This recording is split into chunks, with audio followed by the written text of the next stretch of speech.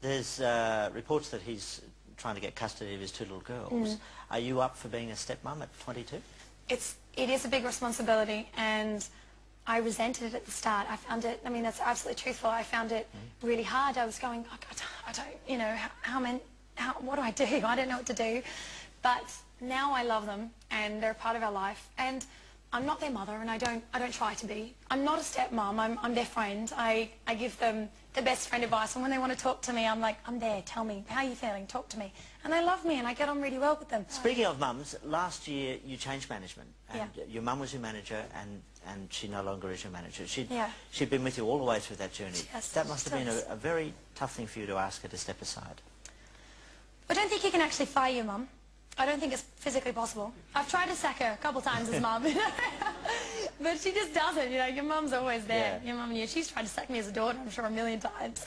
But we were learning as we went along. We didn't know the music industry until we stepped into it. We were completely a team. We're still a team. I love my mum more than anything, and I'll defend her to the grave, and she'll defend me. Like, we're still a team, but we couldn't be mother and daughter anymore. We were bringing work into the household, and that wasn't healthy for either of us. The story has circulated that last year an email was sent with your mum's permission or understanding, warning you that Brian was holding back your career.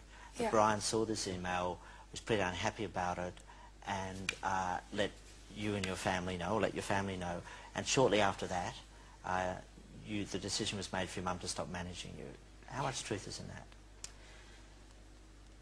Well, there's elements, because what happened was, I mean, naturally my mum was trying to protect me.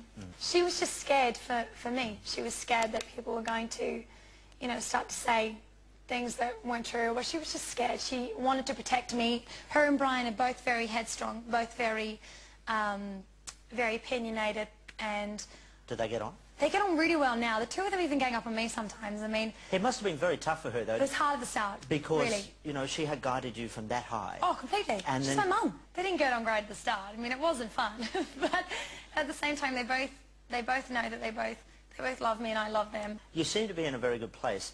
You're going to bring out a new album shortly. And the question in the industry is, okay,